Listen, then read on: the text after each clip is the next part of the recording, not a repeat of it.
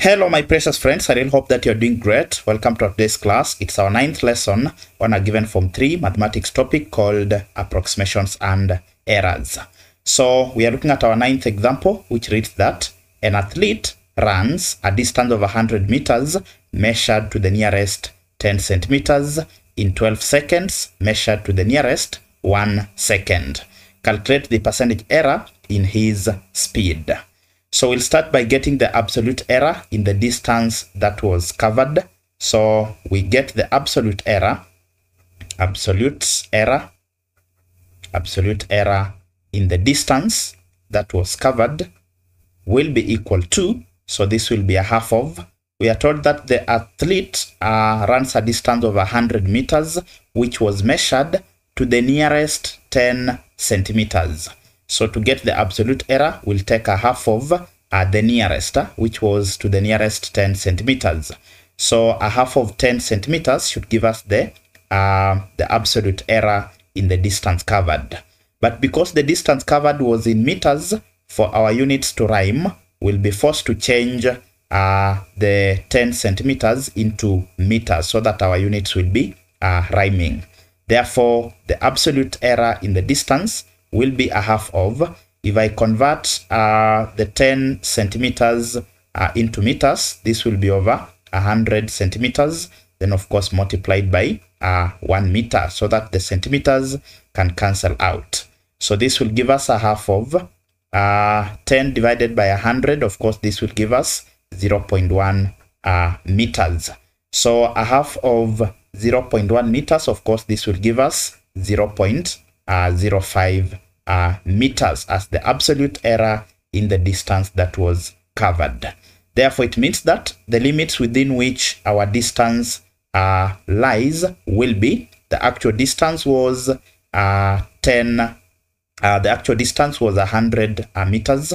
Therefore, the limits within which the distance will lie will be 100 meters.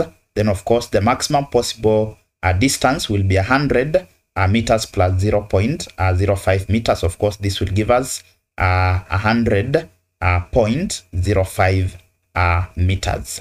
Then the minimum possible distance covered will be 100 meters minus the absolute error. So 100 minus 0.05, of course, this will give us 99.95 meters. So these are the limits within which our distance lies. Then of course we'll also get the absolute error in the time, this will be given by, we'll take a half of multiplied by, we are told that the distance was covered in 12 seconds, which was measured to the nearest 1 second. Therefore, the absolute error in the time will be a half of 1 second. That is a half of what was to the nearest. So a half of 1 second, of course, this will give us 0.5 seconds. Remember, in this case, I'm not converting the seconds into any other units because the units are already rhyming. The time was given as 12 seconds, then it is also to the nearest 1 second. So the units are already rhyming.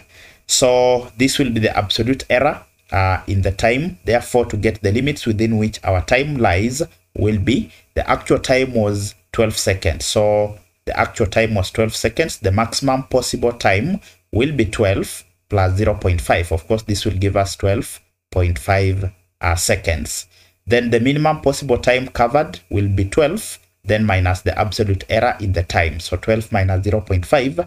Of course, this will give us 11.5 seconds. So those are the limits within which our time actually lied.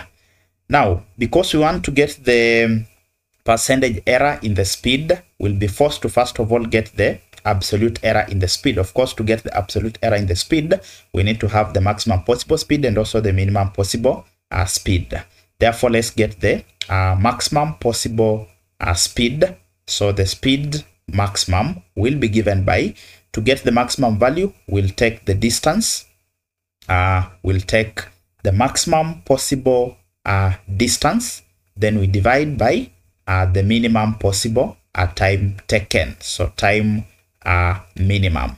Remember, when you take the maximum value divided by the minimum value, you're going to get the maximum possible quotient or the division. So this will give us the maximum possible time, the maximum possible distance, of course, was 100.05 meters. So this one will be 100.05 meters. Then the minimum possible time taken, it was this one here, 11.5. That was our minimum possible time. So divided by 11.5 seconds.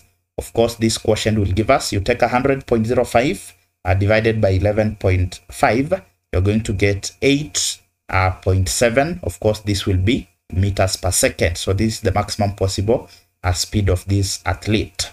From there, we'll also get the minimum possible speed. So we get the speed minimum. Now, to get the minimum possible speed, it will just be the opposite of the maximum.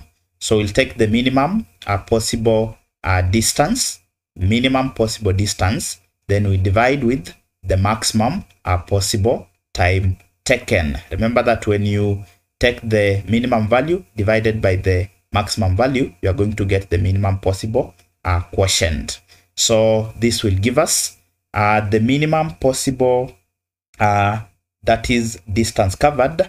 It was here. So the minimum possible distance covered was 99.95 meters. So this is 99.95 meters divided by the maximum possible time was 12.5 seconds. 12.5 seconds.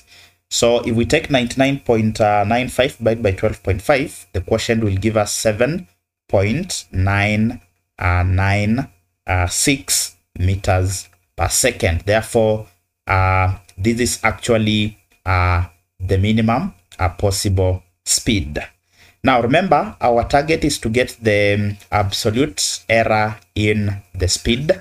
So to get the absolute error in the speed, we'll need to have the maximum speed and the minimum speed. So absolute error in the speed,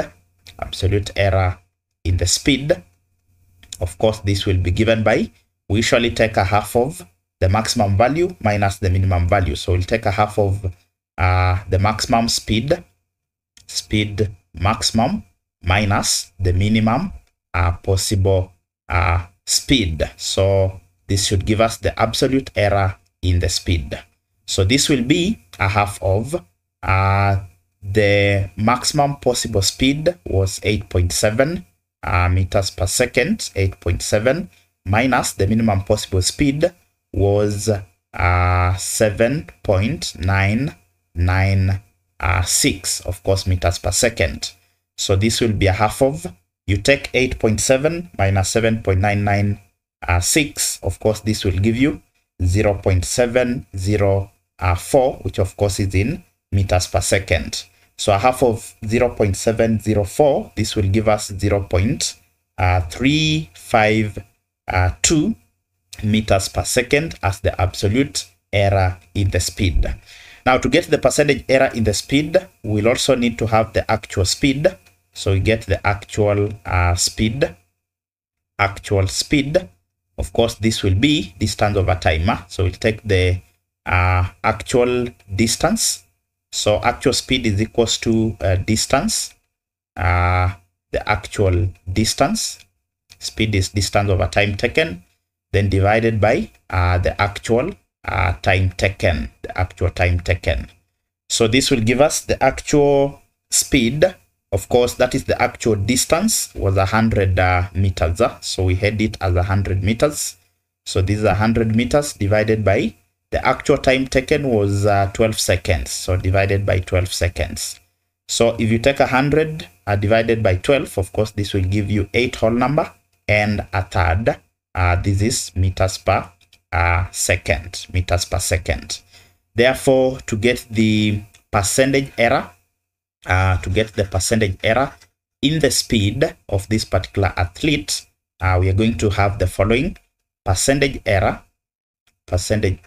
in the speed percentage error in the speed will be given by absolute error in the speed, the absolute error in the speed, absolute error in the speed, absolute error in the speed divided by the actual speed, then of course this will be multiplied by 100%. So this will be equal to absolute error in the speed. We had computed it, which was 0.352, of course, meters per second, divided by the actual speed. We have it as 8 whole number and a third meters per second, then of course multiplied by 100%. Clearly, the units are going to cancel out. Meters per second will cancel out.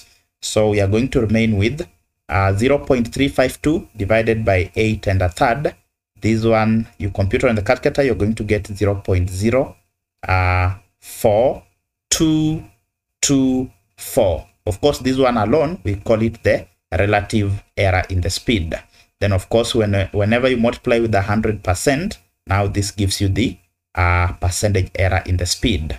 So of course the two zeros are going to shift the decimals twice, so you'll have 4.224%. so this is the percentage error in the speed of this particular athlete. Thank you very much for accompanying me until the end of this particular lesson. I do not take it for granted. In case you are new to the channel, kindly hit the subscribe button and also turn on the notification bell so that whenever I upload a new video, you'll get notified. Until next time, this is Kind Tuition Academy. Thank you very much.